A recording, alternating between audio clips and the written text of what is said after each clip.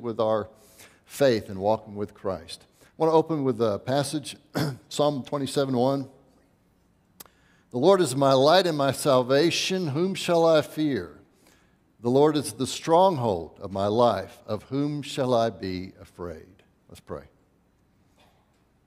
God, we give you thanks for the beginning of a new day, the beginning of a new week. We thank you, Lord, as the sun rose over the mountains and shines upon us. Lord, we are reminded of your light and your life that is continual and poured out to us every day.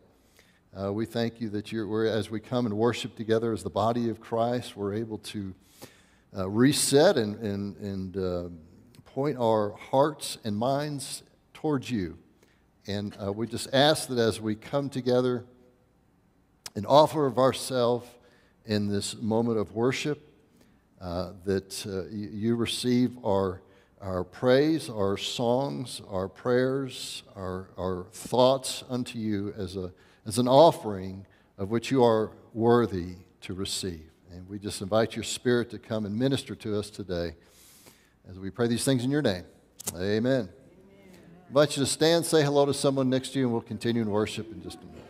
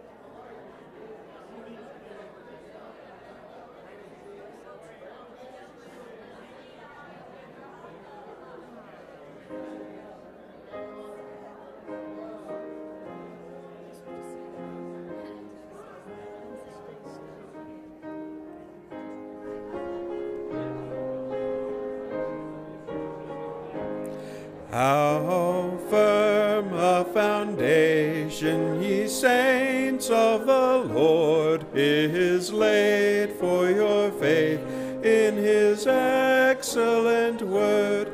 What more can he say than to you he hath said, to you who for refuge to Jesus have fled? Fear not, I am with thee, oh, be not dismayed, for I am thy God, and will still give thee aid. I'll strengthen and help thee, and cause thee to stand, upheld by my righteous omnipotent hand.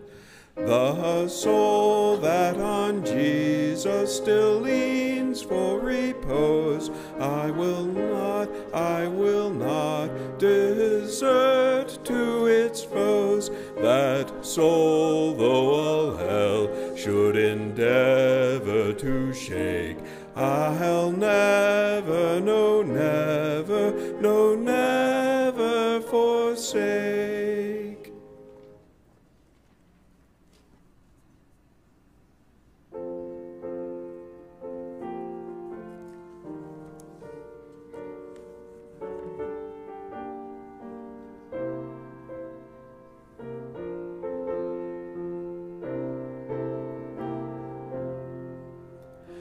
His name is wonderful, his name is wonderful, his name is wonderful, Jesus my Lord. He is the mighty King, Master of everything. His name is wonderful, Jesus my Lord. He's the great shepherd, the rock of all ages. Almighty God is he. Bow down before him, love and adore him. His name is wonderful, Jesus my Lord. His name is wonderful, his name is wonderful, his name is wonderful, Jesus my Lord. He is the mighty King, Master of everything. His name is wonderful, Jesus my Lord. He's the great shepherd, the rock of all ages. Almighty God is he. Bow down before him, love and adore him. His name is wonderful, Jesus my Lord. Please join me as we affirm our faith. I believe in God, the Father Almighty, creator of heaven and earth. I believe in Jesus Christ, his only Son, our Lord, who was conceived by the Holy Spirit, born of the Virgin Mary, suffered under Pontius Pilate, was crucified, died, and was buried. He descended to the dead. On the third day he rose again. He ascended into heaven, is seated at the right hand of the Father, and will come again to judge the living and the dead. I believe in the Holy Spirit, the Holy Catholic Church, the communion of saints, the forgiveness of sins, the resurrection of the body, and the life everlasting. Amen.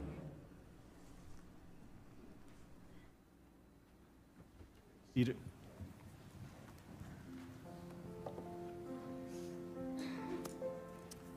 And the Lord be with you. And also with you. Shall we pray?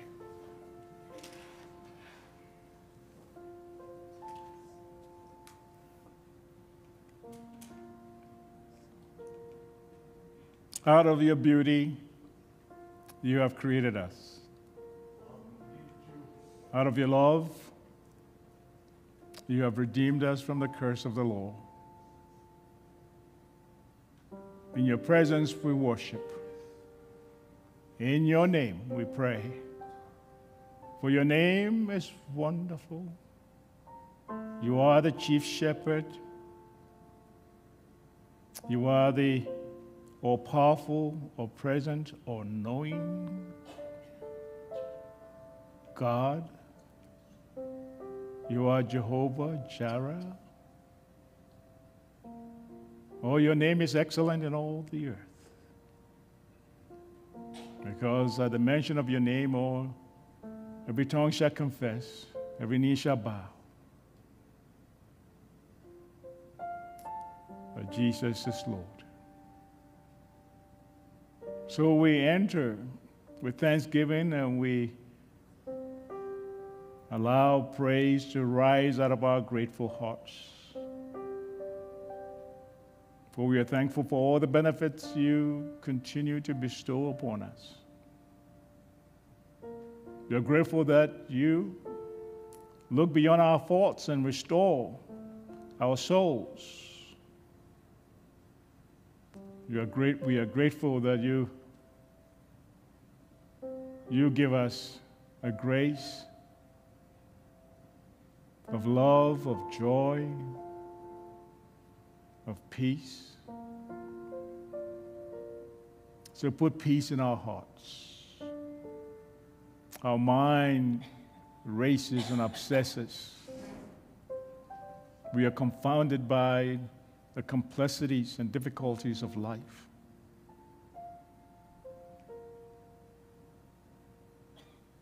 So we come by your invitation to cast our burdens on you.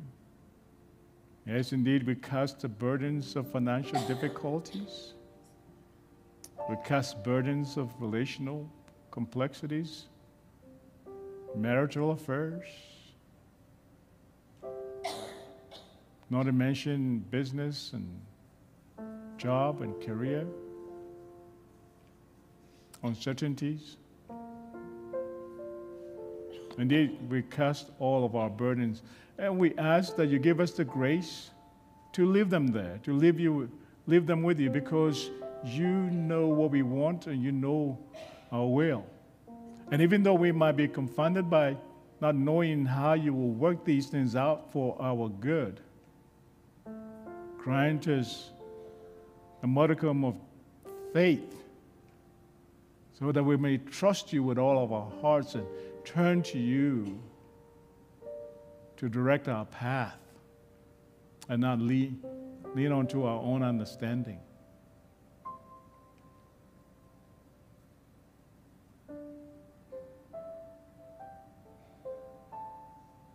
Lead us into the way of peace and help us to master ourselves so that we can become servants of thee and servants of our fellow neighbor.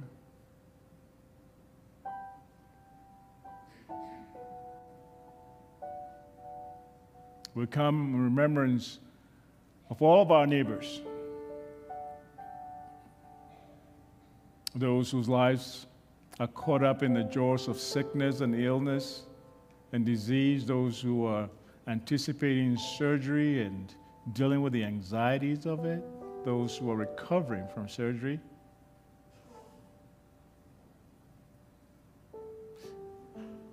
Let them know that they're not alone, nor are they on their own. For you promised to give your angels charge concerning us, to carry them while you minister to them.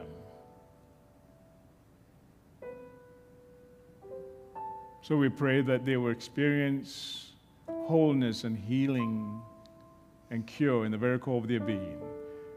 We are mindful of those who care for the sick, the technicians and the nurses and the providers,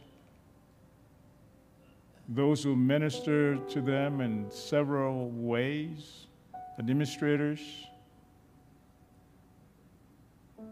those that sit by a bedside,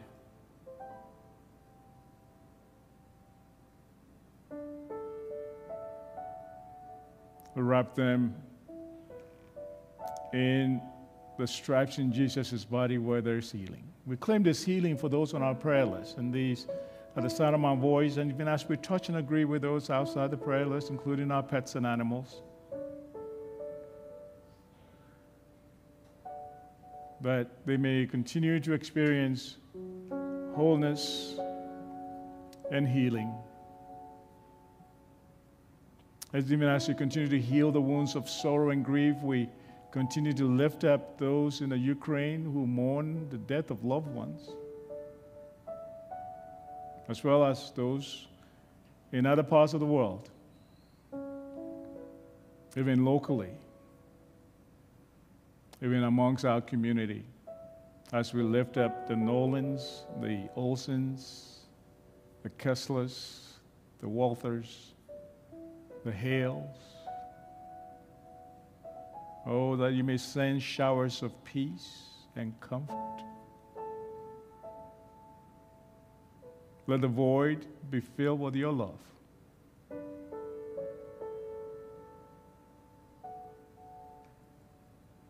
And those whose lives have been impacted by tragedy, that you continue to grant them courage, strength, hope to endure this season in their lives. Oh, that you might quicken our zeal and deepen our affections and strengthen our judgment, preserve us from our fretfulness.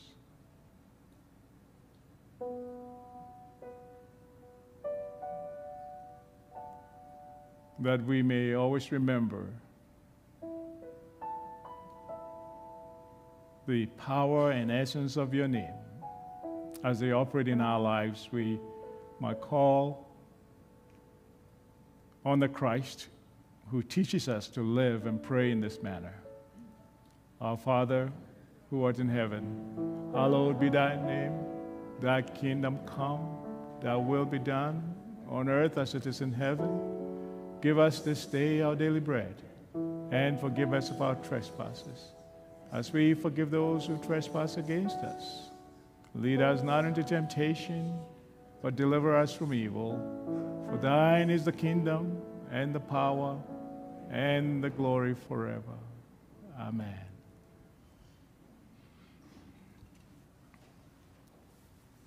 Announcements. Hygiene kit supplies urgently needed. We're trying to help out those of our neighbors who have been impacted by the wildfires, and we're asking that you donate personal hygiene items.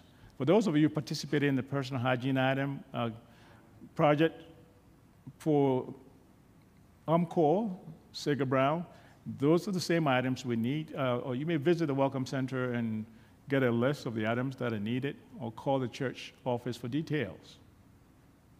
New member class is on May 22nd at 12:15 p.m. in room 20, right there. You'll learn more about the ministries here at St. Stephen's and how you can connect and deepen your relationship with us. You may email your reservation to info@ssumc.com or call the church office to do so. Subtle Grounds is our outreach ministry. Bob Katz will be our guest artist. They will take us on a ministry or musical exploration of jazz. So join us in person or come or join us online. Live Facebook. We'll be live streaming. Thursday Lunch Club is this Thursday at 11:30. Enjoy food, fellowship, music, and more. To donate today, visit ststevensabq.org/given to donate online or to set up text to give. Visit the Welcome Center to make a credit or debit card donation, or mail a check into the church office.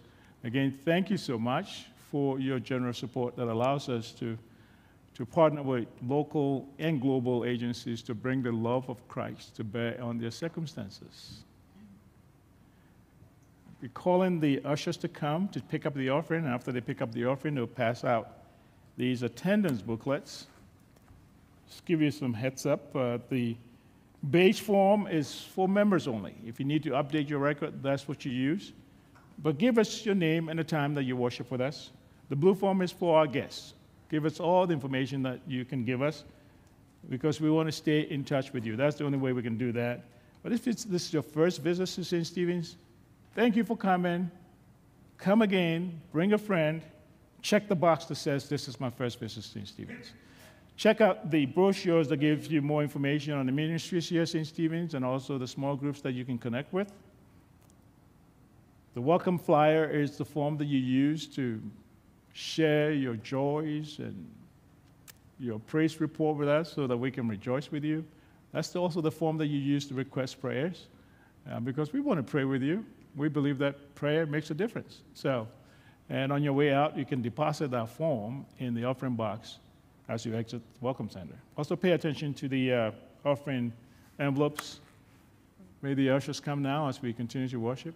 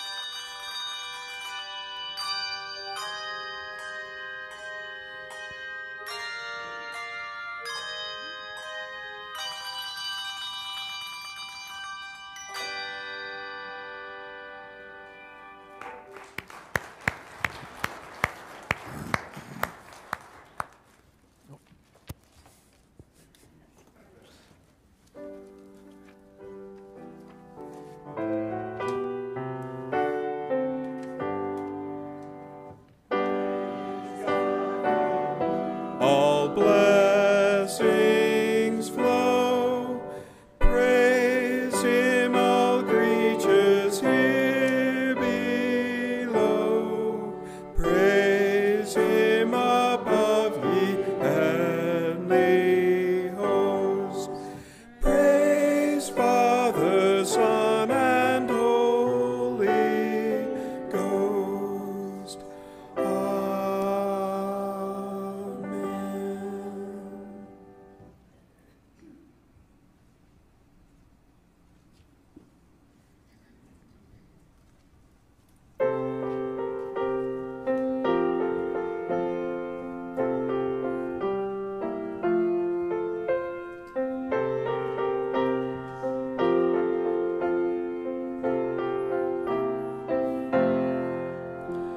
Sing them over again to me, wonderful words of life.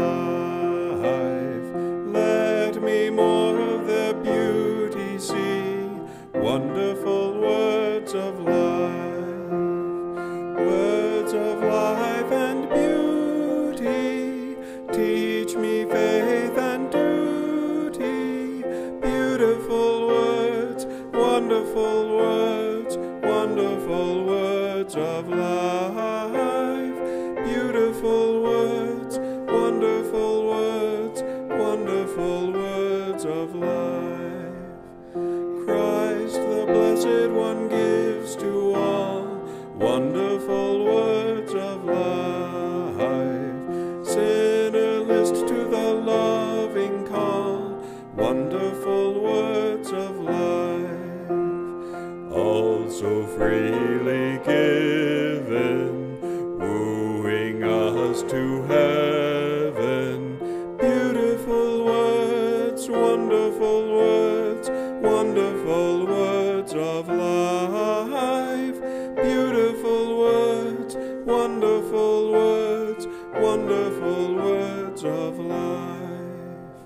Sweetly echo the gospel call, wonderful words of life.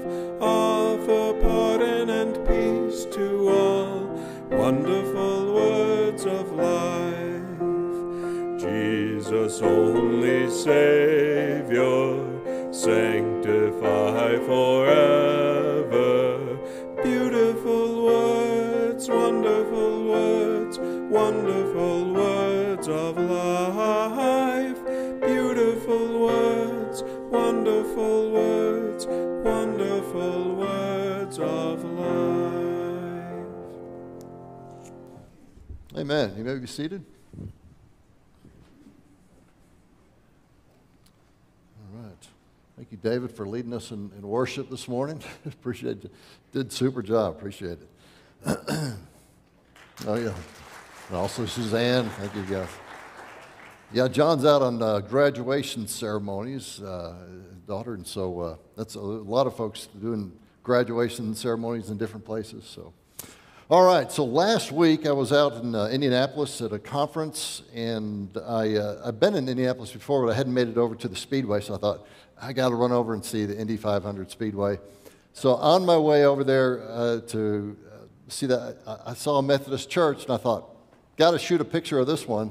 Here's the sign in front of the Speedway United Methodist Church. It's like, fastest services probably anywhere in town, I thought that was cool. I did make it over to the museum, got to see the museum. Unfortunately, I was wanted to get the tour to go around the track. I don't know if it was prep for the races coming up, but they didn't have access to it. But anyways, had a good time there. All right, so a little humor. I always start with some humor this morning. So apparently Betty, who worked in the bakery, was known for often taking instructions very literally. Yeah, happy birthday, Cappy, with a C.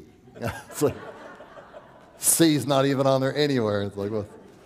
All right, no more free samples for company employees during breaks. Yeah, if you're going to put the label upside down there. For those of you who are fans of the movie Frozen, I'm not really a fan, but I have 3 granddaughters, and I've watched the movie more than I care to have. Not again. Unfortunately, Olaf, one of the key characters, Olaf's with the snowman in this movie. Unfortunately, it looks like he's gone to the dark side. Yeah, Star Wars. How does that happen? It's like, whoops, wrong package there. Finally, my guess is that it's a non-smoker that decided where to put the designated smoking area. Right next to flammable material, yeah. Yeah, our non-smokers keep disappearing. We don't know what happens to them, you know. Okay, on to the message for today. So throughout this series, I've always begun this message with this key verse out of 1 John 4:18. So let's look at this. Let's say this together. Okay, here we go. There is no fear in love, but perfect love drives out fear, because fear has to do with punishment. The one who fears is not made perfect in love. So as I started out the series, I focused on this verse, placing love as the foundation by which we stand on in order to face the fears. And this is something the Holy Spirit and God continually works to drive out fear through the presence of His love. And in the first message I talked about, in the message called Who, What, Why, When, Where, I focused in on the beginning of who, reminding us, don't ever forget who you are. You're made in the likeness and image of God by the Father. He's called our Heavenly Father because we came from Him. And not only did God made us, but He loves us. That has got to be foundational. Otherwise, we're never going to have the strength and the discernment and ability to overcome fears. And I talked about, too, how that at least a couple different directions that we overcome fears. One of them is by just simply casting them out. You look close enough at something, you realize, oh, I'm just magnifying this thing out of proportion. This is ridiculous. This isn't really accurate. And we learn to cast them out. The other direction is, oh, this is a real problem.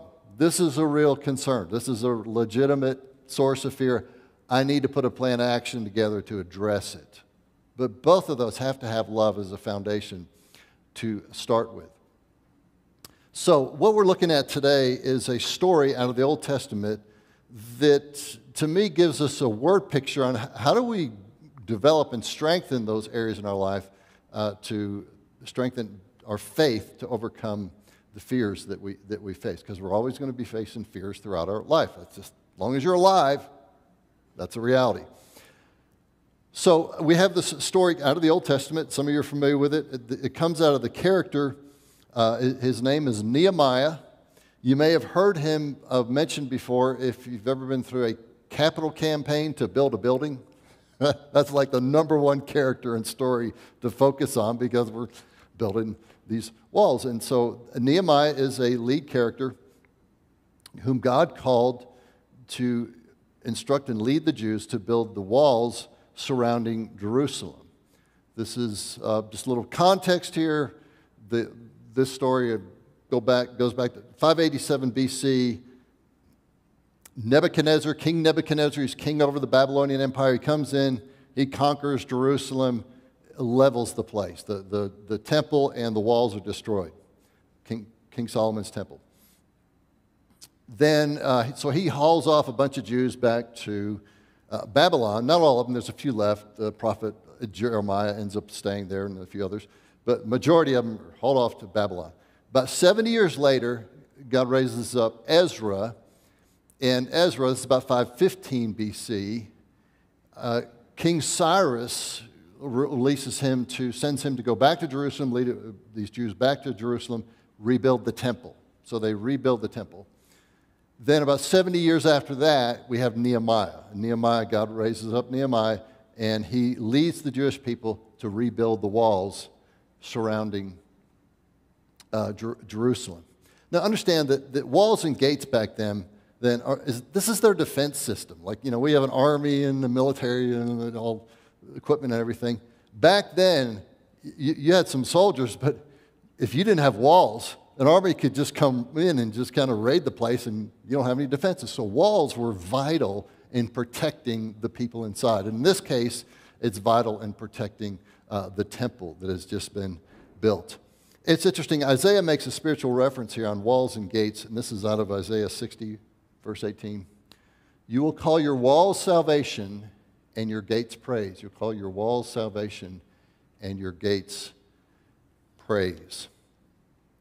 So Nehemiah, in some sense, is this parallel, this metaphor on how God builds faith in our life to overcome the challenges and the fears and the things that we face. So Ezra is a parallel. The building of the temple is the parallel to the Holy Spirit coming in and establishing in our life.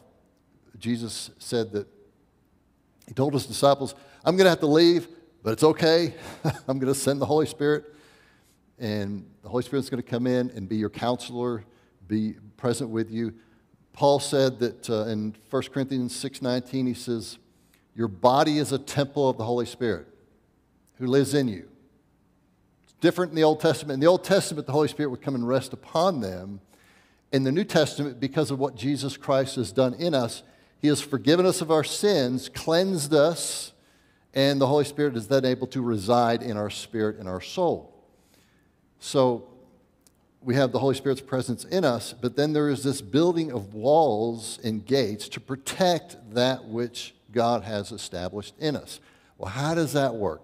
Well, I don't fully understand this part, and you'll see, and I'm going to tell you a couple stories, but we see this manifested in the lives of those around us and in ourselves. For example, when I was in high school, I had a classmate, name was Claude Choate. Claude was a what we call a druggie. Okay, we had a bunch of druggies. I had a graduating class of 600. We had quite a few druggies. Okay, these are drug addicts. Okay, that was his reputation. Okay, everybody knew it. One day, Claude went to, I think it was a worship concert or something. Anyways, he gave his life to Christ. You know, goes down to the altar, prays, gives his heart to Jesus, and he shares the testimony. He's on the altar, and he looks at his arms, and he sees this sweat just coming out of his arms, and he's going, what in the world? And he found out later, soon thereafter, God had supernaturally sweated the drugs out of his body. He had no addiction, no problem, no withdrawals, no nothing. I mean, just miraculously healed. So that's a case where Jesus, the Holy Spirit comes in. It's like immediately walls and gates get raised up, and in that area of his life, he's healed. You know, those walls are established, and they're strong. And he stayed that way the rest of his life. I have a relative. She struggled for alcoholism most all of her life, kind of going back to the teenage years. In her late 40s, she finally gave her heart to Christ. But for the next 10 to 12 years, just battled with alcoholism. You know, it was on the wagon, then off the wagon. On the wagon, oh, goes through a program. Oh, we think we're here. We think we've arrived. This, off the wagon. On the wagon. And for those of you who have family members that you know what that's like. It's hard. It's hard for them. It's hard for family members. But finally, after about 10 or 12 years, it came to a point where it was like, boom, no desire whatsoever. Okay, why did one happen instantly and one happened 10 or 12 years later? I don't know. I don't know that part. I do know, though, that for most of us, we're kind of similar more to the latter, where it takes time and it takes perseverance. And slowly those walls go up to finally there is a breakthrough and there's victory. So this picture of walls and gates we're going to see as we look at this story parallel what God did for the Jews and the Israelites, parallel what's happening in our life. And that's where we can learn from this story. If you want to look deeper into it, I encourage you to read chapters 4 and 6 of Nehemiah if you need some encouragement, because it's the story of when they were battling through this, and the physical battle they faced there are the spiritual battles we face today, and why these things are important. So now some of you may be thinking, well, yeah, okay, that's a nice pastor. I don't have a addiction to drugs or alcohol. That's great. But what do you do when you deal with the pain and the harshness and the suffering and loneliness of life? What do you turn to? Are we turning to something that the Holy Spirit is saying, yes, this is good and helpful? Or is it something that is destructive, and if we're not careful, it could undo us?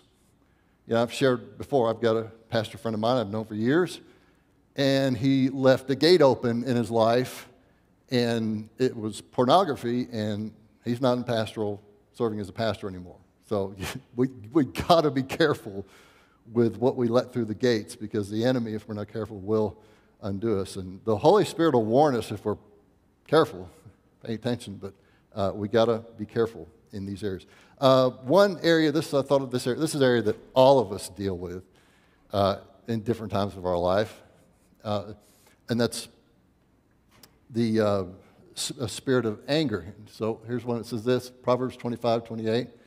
If you cannot control your anger, you're as helpless as a city without walls. So there's that direct reference there. Open to attack. If you cannot control your anger, you're as helpless as a city without walls, open to attack. Now, it's not that we don't get angry, and it's not appropriate to get angry at certain things in our life. That's appropriate. But is it under the leading and prompting of the Spirit, or is it just blown out of control? Is it damaging? So this is an area that it's an area that involves walls and gates, how we do it. So this whole thing about walls and gates is another way of saying boundaries, okay? Setting boundaries in our life.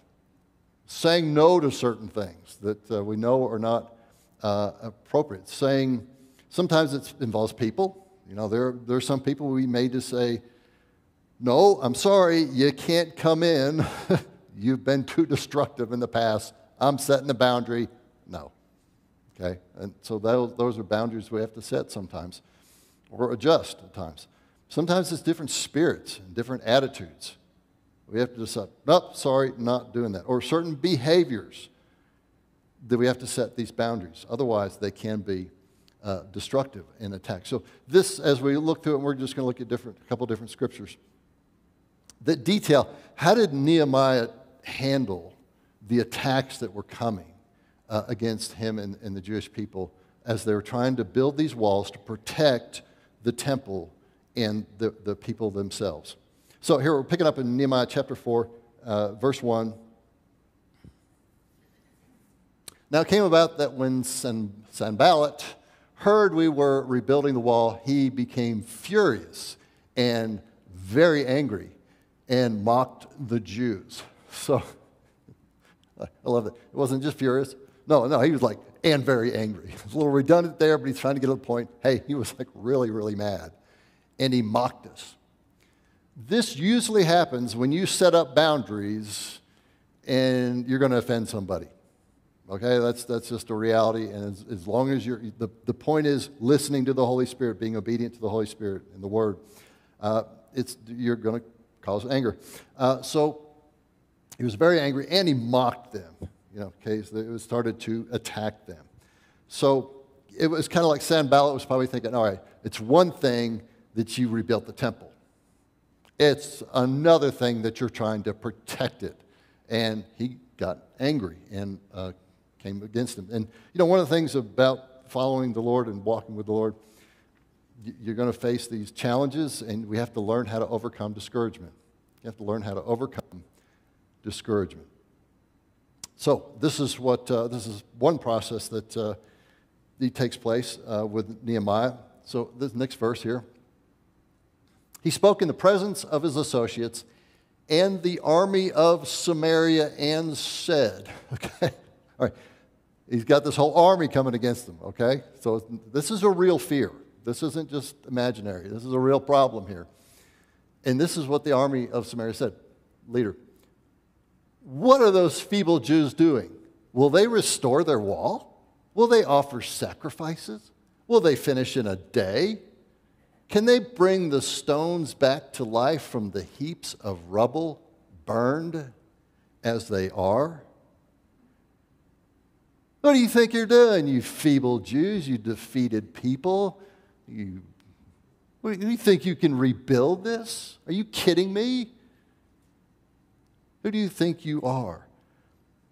Now, why are the Jews doing this?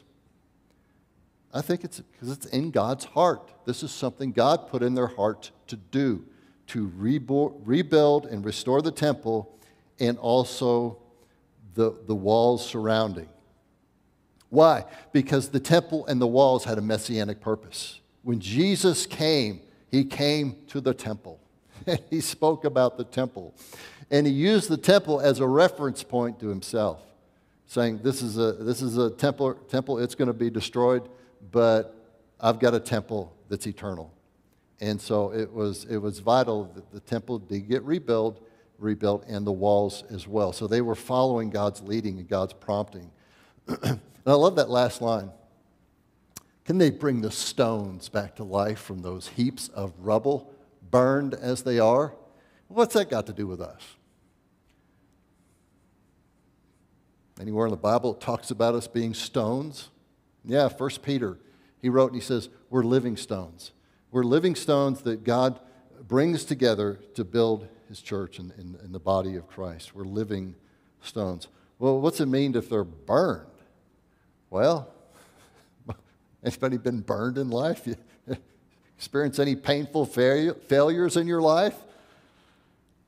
Pain, yeah, that's what it feels like to get burned, to get damaged, and that's where the enemy comes in and he accuses us and says, you can't do that. You're damaged goods. You can't be rebuilt. You can't be restored. Who do you think you are? And the voice of the Holy Spirit says, yeah, that's the voice of the enemy. You're going to have to learn to ignore those lies and listen to my voice and walk a path of restoration. So what does Nehemiah do in response to these accusations? He says this, verse 4. Hear us, our God, for we are despised. Yeah, we just heard that. Turn their insults back on their own heads. Give them over as plunder to the land of captivity. So with the words that he heard, he just says, God, you deal with that. You handle that. I offer that to you. I send it back to you. You handle that. But that's not all that he did. He had a plan of action in place as well. Okay? They were focused on the real fears that were surrounding them. So what did they do? It says the Jewish people divided into two different groups. Half of them put on shields and swords and spears, and they were prepared for battle. The other half picked up a shovel and a pickaxe and got to work and rebuilt the wall. So they had a plan of action to protect themselves while they were building the wall. They acknowledged that they did face threats, and this was a real threat, and they had an action plan in place. Jesse referred last week, the faith is fast acting in the hard times, and so they're acting in response. So there's an action part of this, along with casting the care to the Lord. So the next thing Nehemiah does is he encourages them. Why does he encourage them? Because these are real discouraging realities they're facing. They needed encouragement. So, yeah, whatever you got to do in your life to keep encouragement coming in, do that, okay? I do the best I can on Sunday mornings to try to present a good message, but if you're not listening to more preachers than I am, you're probably going to dry up pretty good. Find some preachers and leaders and speakers that inspire you. Listen to them. I do the best I can, but it's 20, 25 minutes a week. Yeah. Okay, I'll go 30 today. No. No. All right, so this is what Nehemiah says. After I looked things over, I stood up and said to the nobles, I love that he calls them nobles, and officials and the rest of the people, don't be afraid of them. Remember the Lord who is great and awesome, and fight for your families, your sons, your daughters, your wives, and your homes. So he encourages them. He says, listen, don't be afraid. That's like the recurring command in Scripture. Fear not. Don't be afraid. Okay, that's the number one call. Remember the Lord who is great and awesome. Okay, picture this scene here. Nehemiah is standing up there. He's facing the people, and he's standing on these burned stones, these rubble. And he says, remember the Lord who is great and awesome. What does it take to declare God is great and awesome when you're standing on a rubble of burned stones? It's like, what does it take to declare God's goodness when everything in life is screaming the opposite of suffering and pain and loneliness and all that? Well, it takes faith to do that. Because when you find yourself doing that in the worst of circumstances and you declare, God, you're good, you're awesome, you're great, you realize that's not me. That's the Holy Spirit in us doing what only the Holy Spirit can do. And that's a witness of the Holy Spirit saying, when in the natural it makes no sense, you're just declaring by faith, God, you're good, and you're great, and you're awesome. And eventually those words will produce fruit in kind. So that he's declaring goodness, and for the sake of, I'm sorry, throw it back up there, yeah. For your families, your sons, your daughters, your wives, and your homes, for all of us here. And so he's making that, remember why you're doing this. It matters. And, whether or not your physical family is here or nearby, if you're involved in the church, you have a spiritual family. And that spiritual family matters. I mentioned this before. I growing up with my dad was a good dad. He was a good provider. Did a lot of fun stuff together. I have a lot of great memories doing great stuff. Spiritually, yeah, not so much. My dad was he got baptized and made a profession of faith, but beyond that, we never had any spiritual conversations. Now, I could talk to my mom and talk to my sister, older sister, yeah. But fortunately, we still all went to church, and I had a spiritual family, and I had mentors who I could talk with, who would talk with me and help me grow and understand about my walk with Christ. It matters. It makes a huge difference. So your faith and your faithfulness to the end is important. Don't ever think that doesn't matters. It inspires and puts courage into the life of others. And I'm thankful that I do get to talk to our kids about their faith. A while back, Michael, my son called and he started asking me questions on theology, and I'm going, he's a pilot, but he's active in his church, and he's going through this process of becoming an elder, which is different than an elder in Methodist church. It's like a lay leader within the church. And he's asking these questions. He's going, don't Methodists believe that? And I was like, yeah, I guess you really were listening. It's like, yeah, I was paying attention. And we had a great conversation. It's a blessing to talk about these things. All right, so the last thing I want to mention about this story is in chapter 3. I'm not going to read the passages. I'm just going to summarize what happened. If you read through chapter 3, Nehemiah describes the different gates. And some of the titles of the gates are kind of funny. You can read it yourself. But the gates, with the gates, is also a description of the people who are working that gate and that wall and that area, and the families that are involved. And one of the things that come out of that story, and most scholars from a variety of theological perspectives do agree on this matter when it comes to the Jewish people, that there's a marked change in the life of the Israelites, the Jews. Whereas before, they leaned pretty much on just the leader. You look at Moses, and when he led the Israelites, and you heard me tell this story numerous times, he'd lead them into the desert towards the promised land, and all they did was started to whine and complain. We're tired of this food. We're tired of this manna. We're tired of it's hot out here. Take us back to Egypt. We want to go back to Egypt. It was better for us slaves. And Moses is going, oh God, it's just the most amazing story of Moses' perseverance. Pretty much the survival of the Israelites was on Moses' back. It probably got a little better under King David, but still, it was heavy on the leadership. And here in this story, when they're all together, everybody contributing and building the wall on doing their portion, it's one of the first times you see everybody's contribution mattered and made the difference. And they all helped each other at different times. Sometimes they would get a part of the wall would come under attack from the enemies, and they'd all swarm over and help overcome, and they'd work together. But it's this picture of every person using and serving to build what God was purposed in mind. And to me, that's one of the great pictures of the church. When Jesus left, he sent the Holy Spirit. And on the day of Pentecost, you have what was, you had 12 disciples, and actually you had about 120 followers who were gathered, disciples were gathered in that upper room.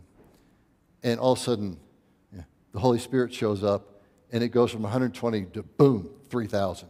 And then it continued to expand beyond that.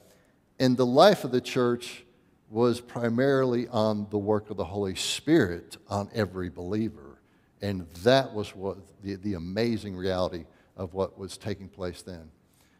And to me, that's a picture of what the church is called to be. Everybody doing their part and serving and to bring life to the church. And to me, I think, I was asked this week, a guy was saying, hey, we got in this conversation, you really think we're in the end times? And I was like, yeah, but not like most people think. People are thinking, oh, things are so bad, they're awful, and they're so dark. And yeah, we're in crazy times. I mean, no question about that. But to me, the greatest witness of the nearness of Christ isn't the darkness of the times, not that it won't be dark, but it's a witness of the power of the Holy Spirit upon the earth like we have never seen before in creation. And to me, that's what I look forward to, and that's what I think God is wanting to do. God, we just give you thanks for this picture in the Old Testament, trying to help us see what you're doing in our life. And so, Holy Spirit, I just ask that by the power and grace of your Spirit, that right now, as we gather together in your presence, this place we come to receive the reality of your presence, that you would speak into our spirit something in our life, someone that we're allowing through the gates entering into our life, that you're saying, no more, stop it, close that gate. That is not helping you in your call to discipleship. Lord, Holy Spirit, you just identified that to us right now, and then we would make a commitment this morning. Say, no, sorry, not going to open that gate anymore, whether it's a behavior or an attitude, whatever it is. Holy Spirit, you just identify that to us clearly right now. Also, Lord, there may be someone whom you have sent into our life,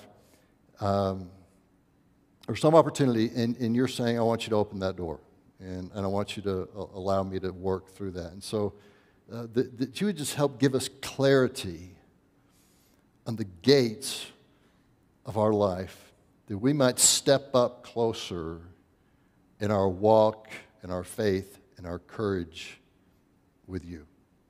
We thank you that you are ever faithful every day to walk with us.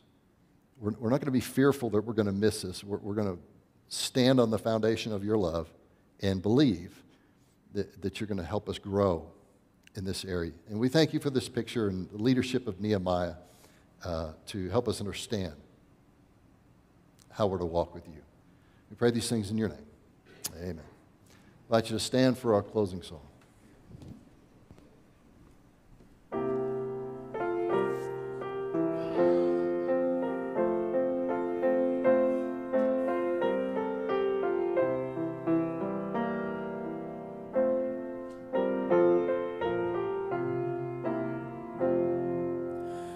God of grace and God of glory, on thy people pour thy power. Crown thine ancient church's story, bring its bud to glorious flower.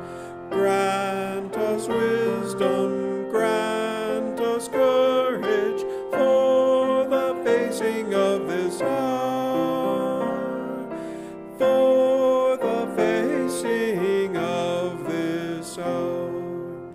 Lo, the hosts of evil round us scorn thy Christ, assail his ways.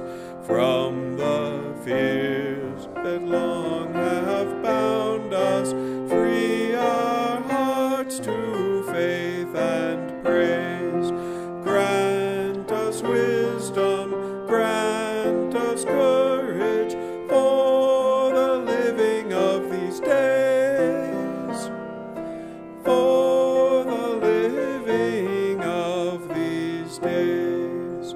Cure thy children's warring madness, bend our pride to thy control.